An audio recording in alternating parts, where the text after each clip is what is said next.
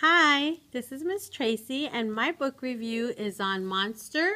This book is by Walter Dean Myers, and the reason I picked this book is because it's a narration of a kid who is talking about his experience going through the criminal justice system, and he feels like everyone is looking at him as a monster, and he doesn't even know why he's in jail. He doesn't understand.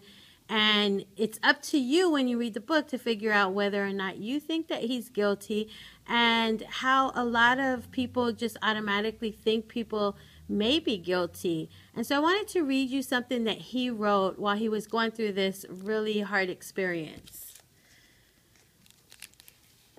They take away your shoelaces and your belt so you can't kill yourself no matter how bad it is. I guess making you live is part of the punishment.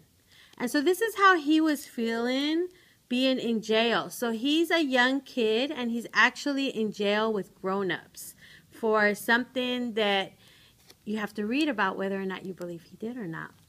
And then there's another part where he says, Miss O'Brien, and that's his lawyer, Miss O'Brien made me write down all the people in my life who I love and who love me. Then I had to write down the people who I admire.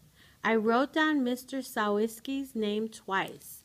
That was his teacher, and his teacher really believed in him, and he wanted to be a screenplay writer. And so his experience in jail is really what helped him write this book. You really have to read it. It's really a good book, and it's about a kid who grew up in Harlem, which is in New York, and kind of in a poor neighborhood, and a lot of experiences that he might have gone through growing up, maybe some of the experiences you go through growing up in a neighborhood like that in New York. I highly recommend it, and I hope you read it at Everett.